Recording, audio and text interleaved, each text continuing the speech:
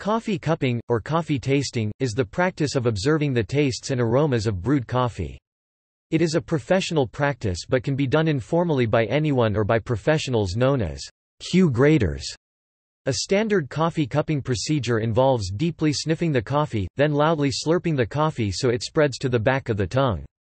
The coffee taster attempts to measure aspects of the coffee's taste, specifically the body, the texture or mouthfeel, such as oiliness, sweetness, acidity, a sharp and tangy feeling, like when biting into an orange, flavor, the characters in the cup, and aftertaste.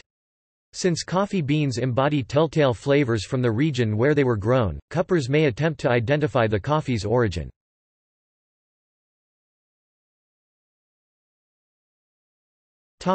Aromas. Various descriptions are used to note coffee aroma. Animal-like – this odor descriptor is somewhat reminiscent of the smell of animals. It is not a fragrant aroma like musk but has the characteristic odor of wet fur, sweat, leather, hides or urine. It is not necessarily considered as a negative attribute but is generally used to describe strong notes. Ashy – this odor descriptor is similar to that of an ashtray, the odor of smoker's fingers or the smell one gets when cleaning out a fireplace. It is not used as a negative attribute. Generally speaking, this descriptor is used by the tasters to indicate the degree of roast. Burnt, smoky – this odor and flavor descriptor is similar to that found in burnt food. The odor is associated with smoke produced when burning wood. This descriptor is frequently used to indicate the degree of roast commonly found by tasters in dark roasted or oven-roasted coffees. Chemical, medicinal – this odor descriptor is reminiscent of chemicals, medicines and the smell of hospitals. This term is used to describe coffees having aromas such as Rio flavor, chemical residues or highly aromatic coffees which produce large amounts of volatiles. Chocolate-like – this aroma descriptor is reminiscent of the aroma and flavor of cocoa powder and chocolate including dark chocolate and milk chocolate. It is an aroma that is sometimes referred to as sweet. Caramel – this aroma descriptor is reminiscent of the odor and flavor produced when caramelizing sugar without burning it. Tasters should be cautioned not to use this attribute to describe a burning note. Cereal, malty, toast-like – this descriptor includes aromas characteristic of cereal, malt, and toast. It includes scents such as the aroma and flavor of uncooked or roasted grain including roasted corn, barley or wheat, malt extract and the aroma and flavor of freshly baked bread and freshly made toast. This descriptor has a common denominator, a grain-type aroma. The aromas in this descriptor were grouped together since tasters used these terms interchangeably when evaluating standards of each one. Earthy, the characteristic odor of fresh, wet soil or humus. Sometimes associated with molds and reminiscent of raw potato flavor, a common flavornote in coffees from Asia. Floral, this aroma descriptor is similar to the fragrance of flowers. It is associated with the slight scent of different types of flowers including honeysuckle, jasmine, dandelion and nettles. It is mainly found when an intense fruity or green aroma is perceived but rarely found having a high intensity by itself. Fruity, citrusy, this aroma is reminiscent of the odor and taste of fruit. The natural aroma of berries is highly associated with this attribute.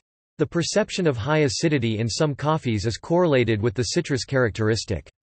Tasters should be cautioned not to use this attribute to describe the aroma of unripe or overripe fruit. Grassy, green, herbal, this aroma descriptor includes three terms which are associated with odors reminiscent of a freshly mown lawn, fresh green grass or herbs, green foliage, green beans or unripe fruit. Nutty, this aroma is reminiscent of the odor and flavor of fresh nuts distinct from rancid nuts and not of bitter almonds.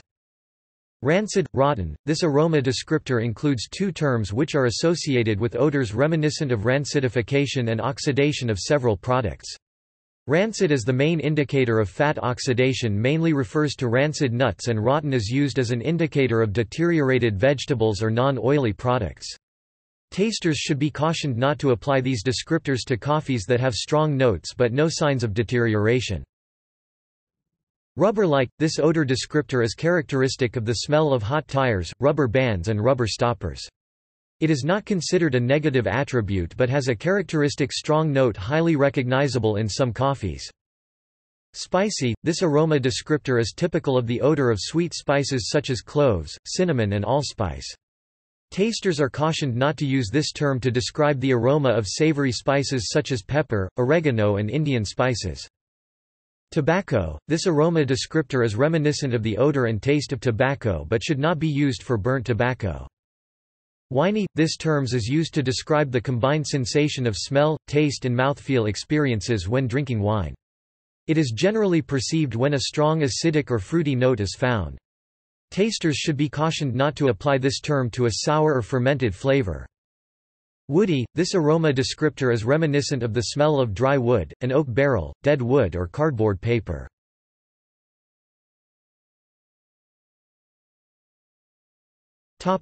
Taste.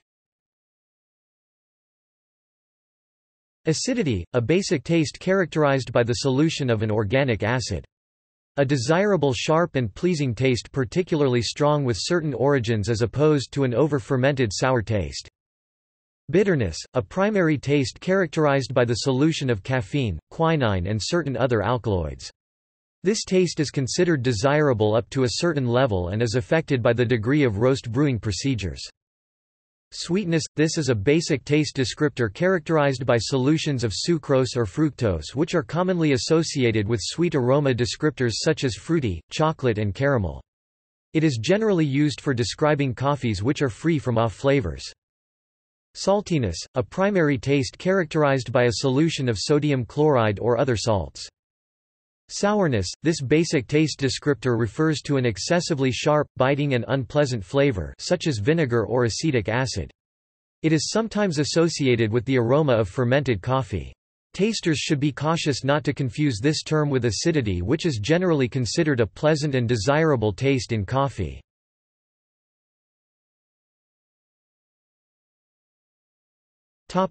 Mouthfeel. Body, used to describe the physical properties of the beverage. A strong but pleasant full mouthfeel characteristic as opposed to being thin. Body can be compared to drinking milk. A heavy body is comparable to whole milk while a light body can be comparable to skim milk.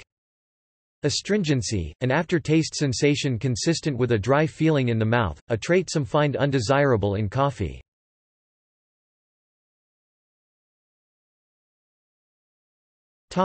History. Cupping is a traditional practice. In the United States, cupping became a standard industry practice in the late 19th century in what is retrospectively called the first wave of American coffee, due to its use by Hills Brothers Coffee of San Francisco.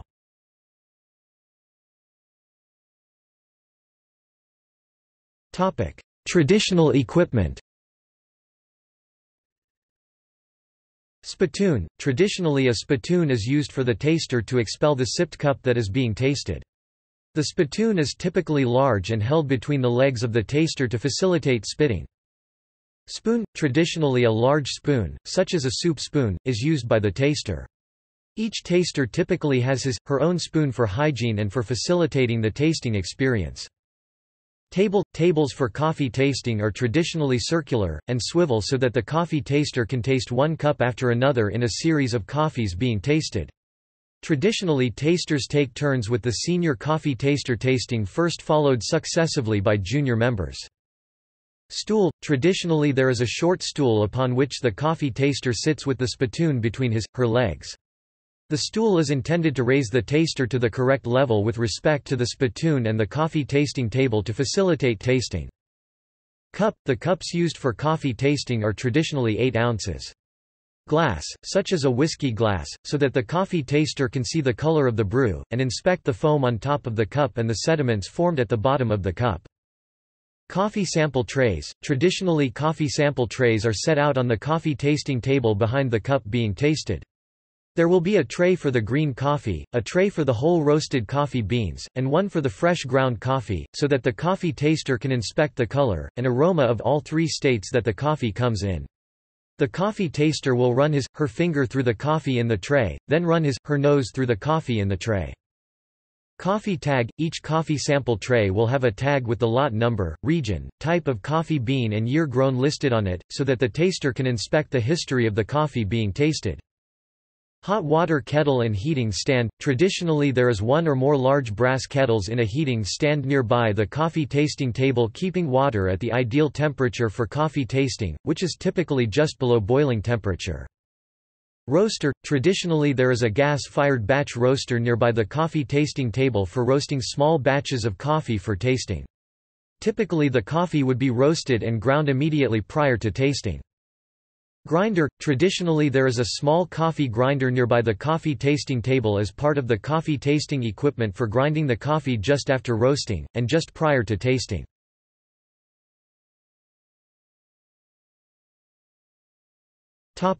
See also: